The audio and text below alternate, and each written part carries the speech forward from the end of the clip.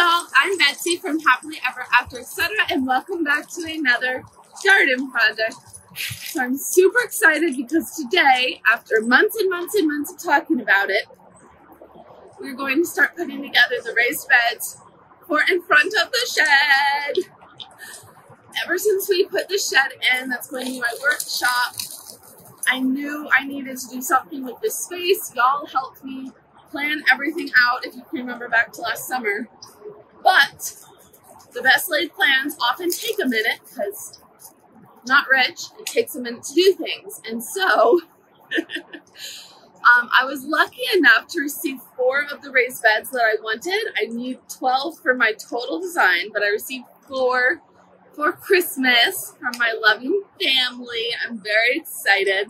So my little brother is actually on his way over and he's going to help me put them together so we can see what they look like in the space and so that we can start prepping the area for what I'm going to do with them. It may take a while before I get all 12. I don't even know that I'll get all 12 this year. My goal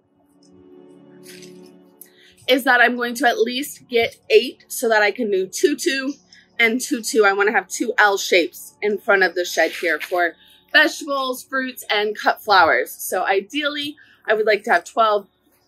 But if I can at least get the 4 corner pieces in place and then the 2 next to those, that would be a great start.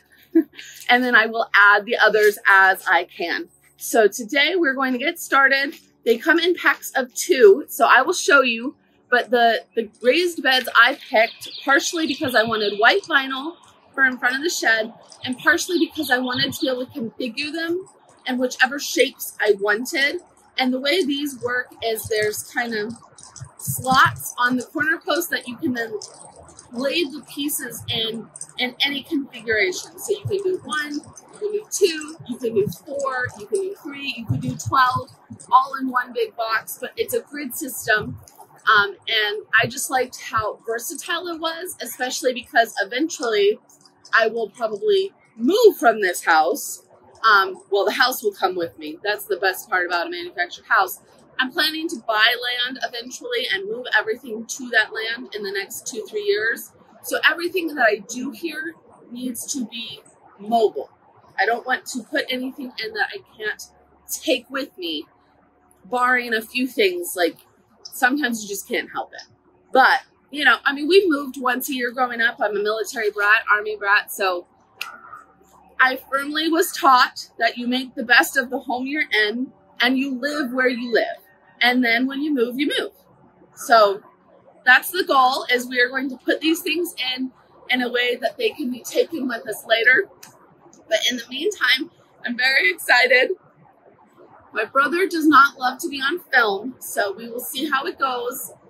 He usually is okay with it, but I may have to come out when I do the next 2 and give you a much more in-detailed explanation. So we're going to get started, and then I'm just really excited. Biddy, what are you eating? Dirt? Biddy's excited too, because there's lots of dirt to eat. All right, let's go get started. I have to meet my brother at my mom's house because we had Christmas at my mom's. And so my raised beds are still at her house. So I'm going to go meet him. We're going to get the raised beds and then we'll bring them back over here. Somehow, whenever I get presents, I have to put them together. My brother and I bought my mom a garden bench for Christmas that she really wanted. And we had to assemble it on Christmas, like before Christmas dinner. My brother and I had to put it together and go out and put it in her garden. And then she's like, well, you can put your raised beds together whenever you want. And I'm like, that is not the deal. So I talked my brother into coming to help at least. My mom would help, but she's really busy with work this time of year. Biddy's gonna help, aren't you, Biddy? Yeah. Let's go to Grandma's. You wanna go to Grandma's? Come on.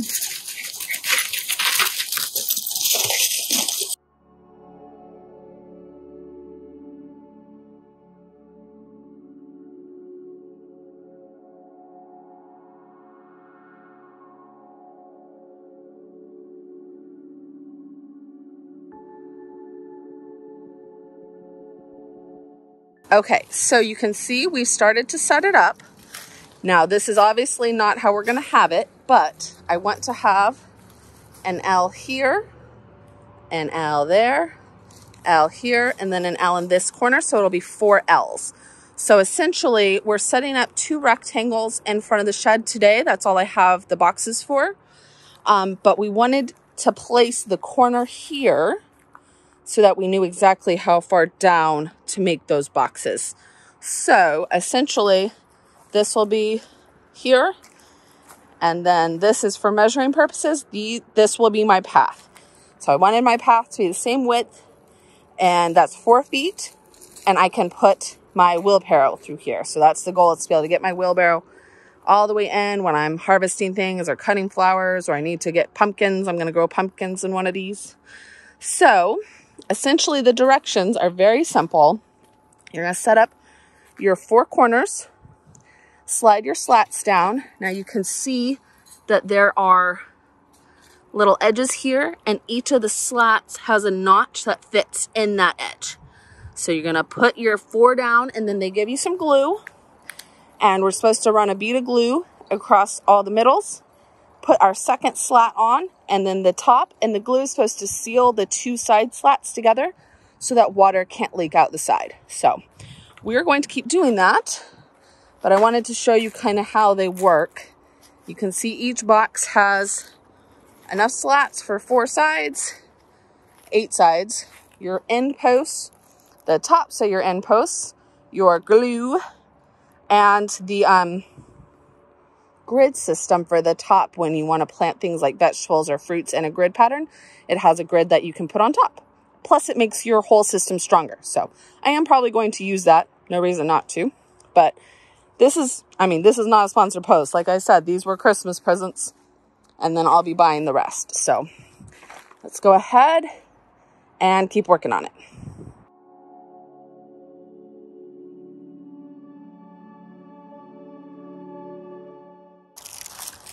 All right, y'all. So here is the glue, and it is, I'm not sure, some kind of epoxy glue, super glue. It's pretty gluey.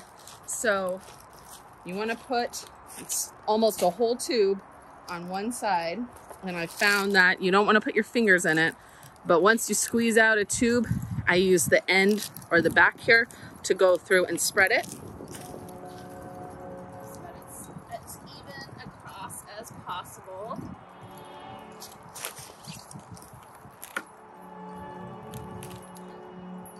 And then you want to put your next side on and push down firmly for 15-20-ish seconds, maybe a little less, so that they glue together, and the glue sets up pretty fast. Then you move on to the next side.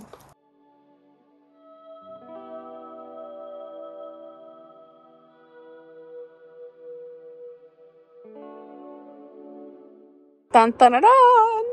It's going to look so good once I have the 4 L's out here, but here's the inside. So they come with these grids. So if you're doing the 1 plant for square foot method, when you're planting like your fruits and vegetables, you can plant them in these grids. Ideally, you're going to fill your beds up and then put the grids on top.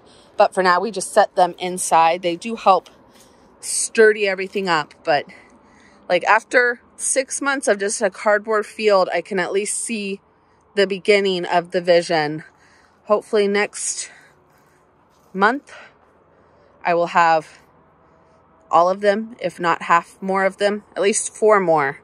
I'm going to buy at least 2 more sets of these. I just don't know if I can get the L's just yet, but they're actually very sturdy. I am impressed with the quality for the price, because I did not want to pick the most expensive version.